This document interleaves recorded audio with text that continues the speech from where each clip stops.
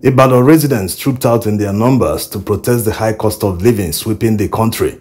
It's too early to gauge the number of the turnout because they are starting from this roundabout. They will march across the city of Ibadan. Maybe along the way, people will continue joining.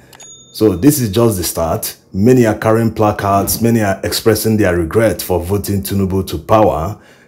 In some of the placards, you see the cost of food, rice, garri, and other food items.